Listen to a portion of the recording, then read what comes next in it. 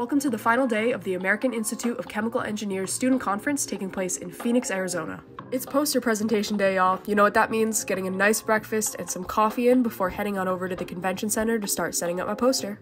I was shaking a little bit, but I was honestly looking forward to sharing my work from the summer. Obviously, I couldn't record during the actual presentation, but I think it went pretty well. First place from the University of Rhode Island, Warren. Because I was honestly in complete shock over that award, I decided to head on over back to the hotel to really relax, do some homework, and get changed before the busy night ahead of me.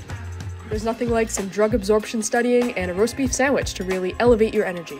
I went to a bunch of the grad school receptions, which were honestly a ton of fun. I was able to attend the one at MIT, Northeastern, UDel, and a bunch of others.